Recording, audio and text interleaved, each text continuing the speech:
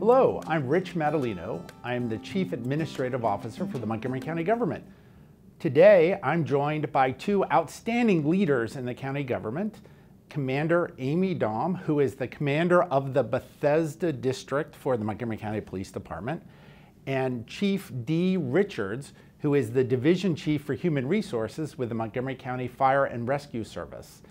Both Commander Daum and Chief Richards are amongst the senior commanders within their two services, and I think in fact are the senior most women in both departments. Chief Richards has been with the County Fire Department since 1989. Commander Daum has been with the Police Department since 2003. And we're going to talk a little bit about what brought them to the Montgomery County government, what brought them into public safety careers, and how other young women might be interested in how they might get involved with both our Police Department and our Fire Department. So I'll start with you, Chief Richards. So in learning a little bit more about you, I realized that you filled out your application to become a firefighter, even though you didn't even know if you wanted to be a firefighter. I had no idea. That is the truth. And so for those of for the folks who don't remember, I filled out my application like on a piece of paper with a pen or a pencil, whichever one was available. And as I was filling it out, I had heard about this opportunity to be involved in public safety. Wasn't really sure if I wanted to do it, but was told that it was a great opportunity and a great career. So it's true that as I was filling out my application, I still wasn't 100% sure that this was definitively what I wanted to do. And the interesting thing is, in 1989, you would have been just 10 years beyond the very first woman to be a firefighter in Montgomery County. That's funny. And I didn't even consider that. What I considered was that I wanted to help my community. I had a sense of team already because I grew up playing sports. And so I had a sense of team, and the people who encouraged me to fill out the application kind of said that was all I needed. I had a little bit of concern with the firefighting portion when I was first hired, but again, the people who encouraged me said, look, we'll train you how to do that. And so from there, some really great people took me under their wing. And one of the things I probably should add is it wasn't necessarily people who looked like me, because people who came from my community were not traditional firefighters. Mm-hmm. So some people who believed in me took me under their wing and gave me an opportunity to be a firefighter and start on this amazing career. So, and Commander Daum, women started with the Montgomery County Police Department a little bit earlier than the fire department, but only writing parking tickets. And it was years later that we had the first female sworn officer. We've already actually had a female police chief in Montgomery County in the late 90s, I think into the early 2000s. Yes. Yep. What drew you into law enforcement? A little bit about your background. It said that you decided to fill out the application your junior year of college is when you thought got involved in law enforcement. So a little bit like Dee, right? When we talk about cops, a lot of people say, oh, I've always known I wanted to be a cop. I've always known. I didn't either, right? And I didn't even think of it as an option until after doing a ride-along. I went to American University. My junior year, I was really involved in politics and thought that I was going to go into politics. I was a political science major with a minor in communication, and everything that I was doing, from working at think tanks to interning on Capitol Hill, was really geared that way. And the more time I spent doing it, the more I realized that wasn't what I wanted. And then I was kind of in this quandary, right? What do I do? Because my entire life has been prepared towards going in that direction.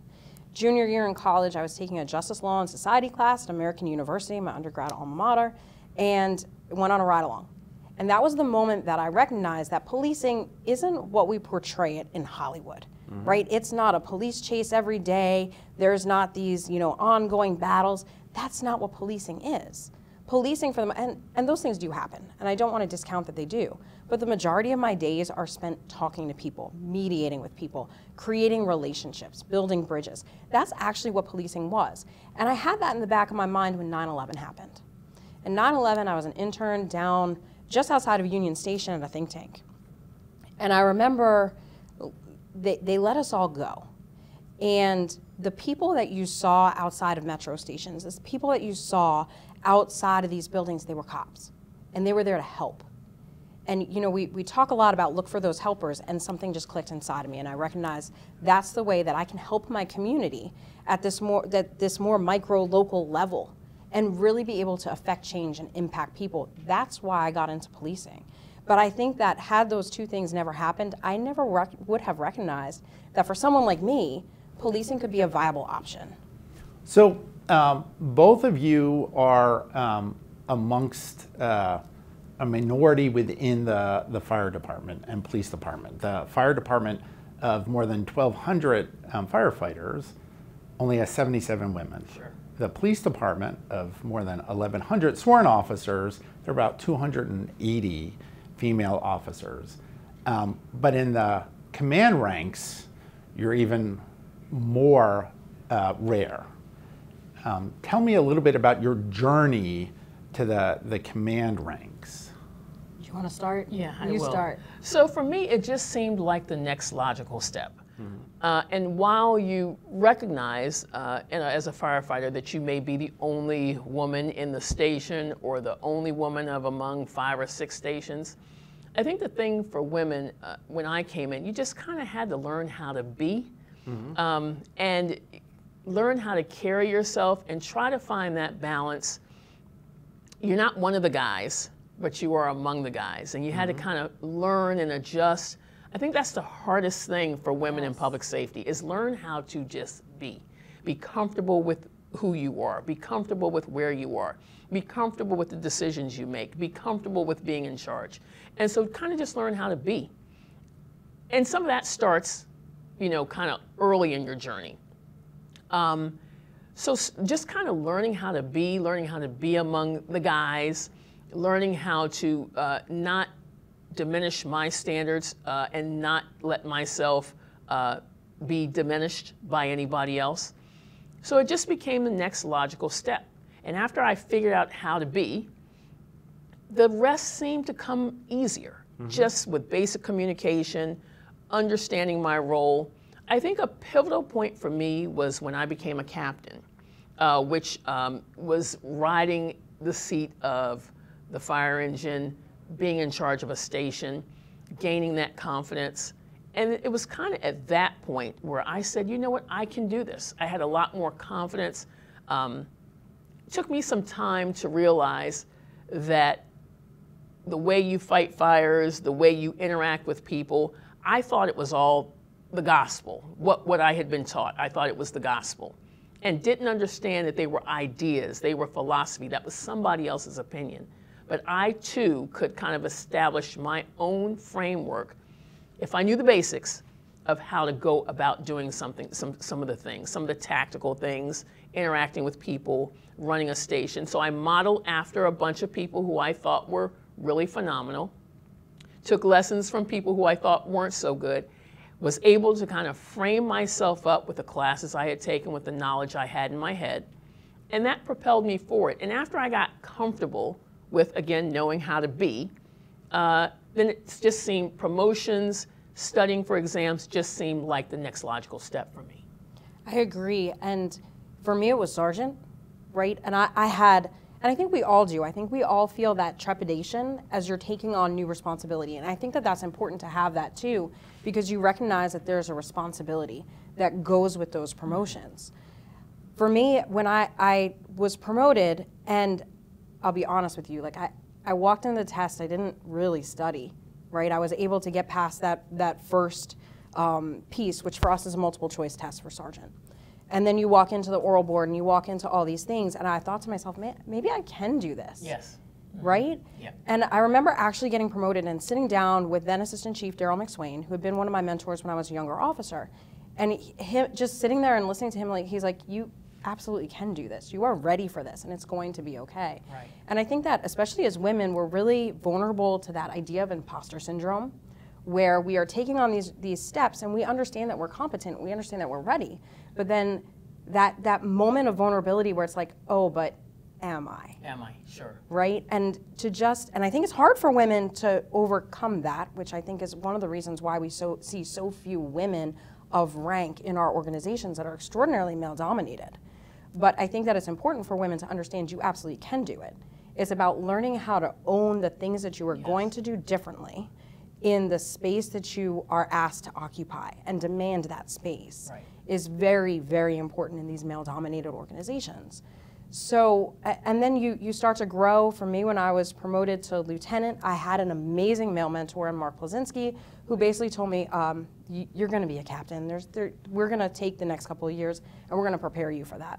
And that's really important too. I think that you think it's important to develop the women underneath you, the men underneath you, to be ready to take on new responsibilities within the organization.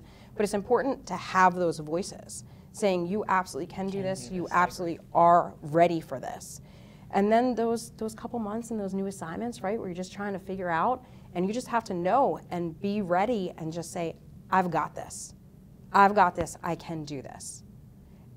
And I think we both have felt this, we've talked about this a little bit before, because there are so few women, there's also a very heavy mantle of responsibility for both of us to represent women in positions of rank in authority, both internally within the organization and externally to the community, is a very heavy burden. But I think that it's one that we've both talked about, we've both taken on, but we're also both aware and cognizant of as we step into new spaces. And I think we've also, in public safety, we tend quietly to rely on each other. We're sisters in public safety. So sitting here with Amy, this is not my first time meeting her. She and I have kind of climbed the ranks together. And particularly with fire and police, we occupy the same space often at the same time, meaning that if there's a bad accident, if there's something happening at a hospital, if there's a huge event, we're at the same place at the same time. So I think, we may say, whisper to each other, well, how are you? How are you? While our promotional exams are not the exact same, they kind of mirror the same framework. So we can talk to each other. A lot of times the dimensions, the measurements, how you how you present are the same. So we talk to each other about those kind of things. And I agree with you 100%. There are a couple of roles we're playing here, and I think that's one of the things that's rarely talked about in public safety. So yes, we are police officers, we are police executives, we're firefighters, we're fire officer executives. But there's the other burden of being a wife. There's the burden of being a mother. And I think that a lot of times we're trying to fit into this societal role of what either a mother is supposed to be, or what a wife is supposed to be, or whatever other kind of framework people try to put us in. And so we feel some of that responsibility when it comes to raising our kids, when we don't make, the traditional birthdays, holiday dinners, and then our partners, our spouses, in our cases, our husbands are there, but we are not, you're judged. So we have to kind of quietly learn how to manage that. Very similar to public safety partners in corrections and in the sheriff's department. So I think that although there are not necessarily a lot of women in fire rescue, policing-wise, we often talk to each other, find out, hey, how did you do this? How did you manage this? And while not the exact same, they're very, very similar. Very close, yeah. So I would imagine, from my perspective, for your children, it must be so cool to have a mom as a police officer, a mom who's a firefighter, amongst them, amongst their friends. Do you find that to be the case, or is it? No. Okay. No. As a matter of fact, I work really hard for my son. I just work hard to just be his mom. Mm-hmm. I don't necessarily want to do anything that draws away from who he is and his identity. So I will even, if I have to pick him up from something, it's not 100%, but I'll go and change cars. I'll change cars, I'll change uniforms, because a lot of times, particularly in our professions, we're assigned vehicles. People, oh, the police are here, or oh, the firefighters are here, or what's happening, what's going on. And again, those stereotypical roles, people forget that we're just moms. Right. Who are supporting our kids. So in 2024, are you surprised at how few women are part of your departments? How many women are part of your departments? What surprises you about where we are right now? For me, I think first, Montgomery County police are above the national average when we talk about women who are on the department, right? We're doing pretty well. We're part of the 30 by 30 initiative, so we want to see 30% of our police recruit classes be women by the year 2030, which I think is a great and attainable goal. Mm-hmm. What surprises me is when we talk about promotions, because we have a lot of women in positions who are choosing not to take that next step. And they're choosing not to for a lot of different reasons, very, very valid reasons, right? Whether it's I'm raising a family and I'm busy with that and I can't figure out how to juggle these responsibilities. There's just a variety of reasons. Even going back to cultural ideas, quite frankly, about women in leadership positions in male-dominated organizations. And I think one of my goals is certainly to show women that this is something that is possible, it is attainable, and is very important for our organization as we move forward to have a female perspective in positions of responsibility. Yeah, I agree 100%, and really, I don't know that I can add much more. Am I surprised? No, I don't feel surprised, because at times when you're on shift work or working long hours or you're at an event and you have to leave early or come late, some people just can't figure out how to kind of navigate that, how to make it work. So I'm not surprised, but, and unfortunately we don't have that type of initiative, but I think that's a good goal. It's a good way to achieve, and I think it's mostly through communication. You know, we need to be out front, and we need to be accessible and give people the opportunity to talk to us and say, hey, how did you make it? I think another thing that helps us, again, in public safety, is that here in the DC metropolitan area, we really have some great examples. We lean on each other a lot. So, you know, women in fire rescue, women in policing, we lean on each other a lot from our neighboring jurisdictions to help find that support, ideas, and we really, I think, are really quite fortunate in the DC metropolitan area to have government officials such as yourself who are kind of lean forward thinking, who make it okay to be a woman, to make it okay to raise your family. We're not questioned, or there's no real, I've never felt there was really a lack of understanding. I know when I was pregnant with my son, I thought it was very important that I have an opportunity to wear a uniform, what I'm wearing, like I'm wearing now, but my shirt, instead of being the fitted shirt, was a maternity shirt. I thought that was important, and I was supported in that belief. So I think those types of things are important. I agree. So one of the interesting things about our fire department is it is a combination of both career and volunteers. Are there more young women involved in the volunteers that then don't pursue the career option? So the number of women that volunteer, amazingly, is higher than the number of women that seek careers. Mm-hmm. And I don't know that I know the answer to why. It could be because these women choose to stay within their community and serve at their community level. Oftentimes they have other professions, other careers, and that is just their way of giving back in addition to whatever professional service that they're providing. But we have so many amazing volunteers, women who stand up to the role in Montgomery County, and again, professional women, people who are, and you know what, I shouldn't say professional.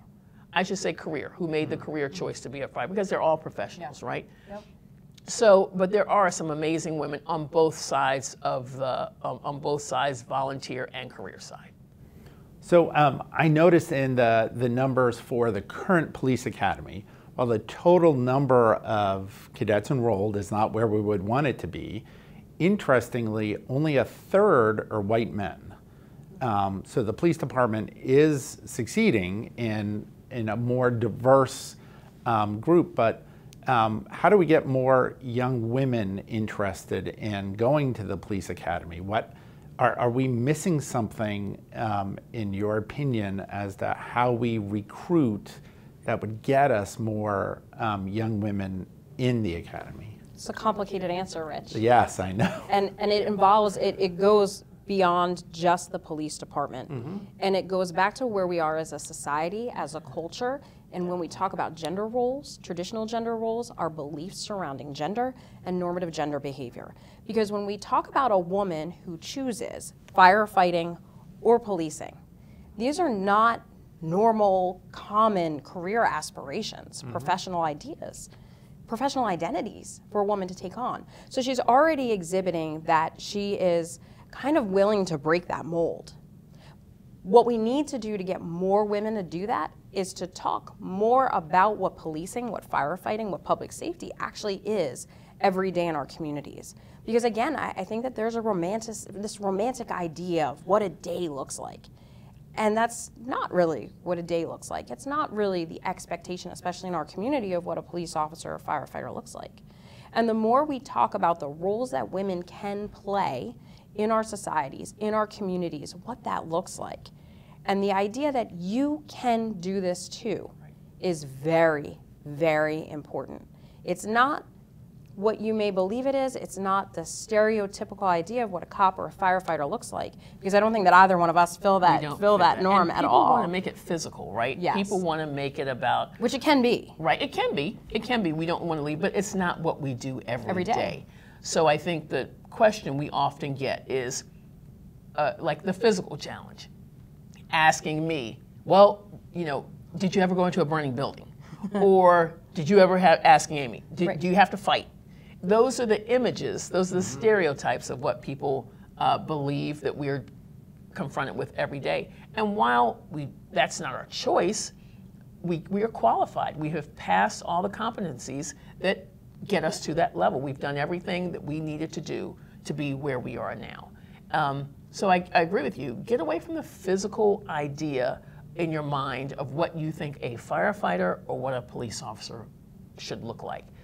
Generally, if somebody is in trouble, they want somebody who is 6'4", 230, you know, that is some type of, you know, athletic build to come get them, right? And when they see us, they assume, well, where's, you can't do this. Who's in charge? Or where are the people that can help me? So. Absolutely. And you know, when I graduated the police academy, listen, on a good day I'm 5 foot, okay? That was a few years ago, so maybe I'm not there anymore. But I also weighed 88 pounds, right? I was tiny and out there doing this job.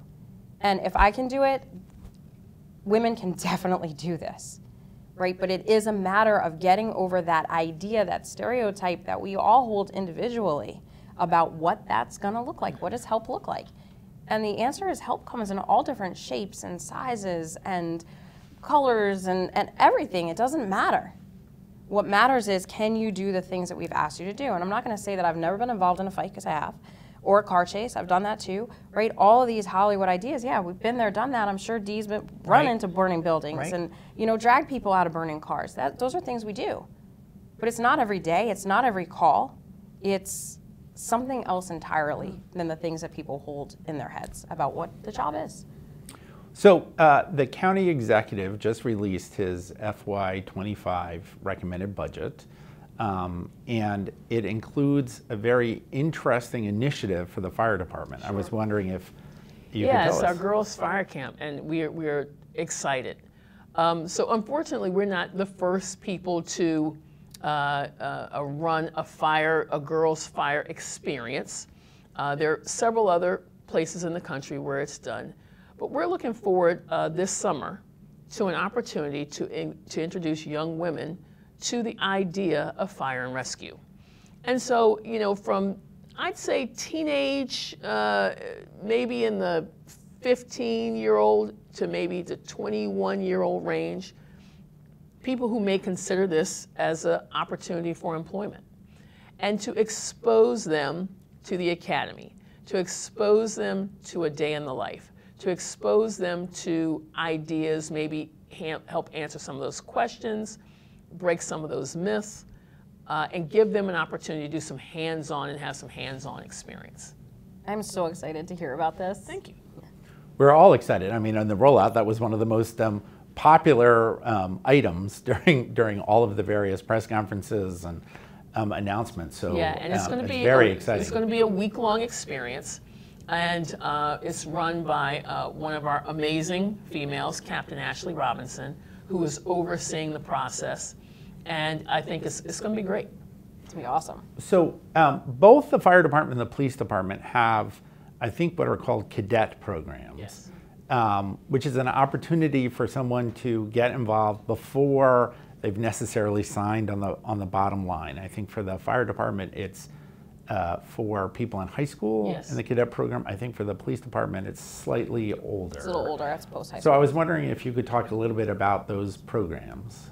Yeah, so our cadet program is a great way to get involved with the police department. It's for young people who are just leaving, transitioning out of high school. They're probably going into a community college program or any other kind of program.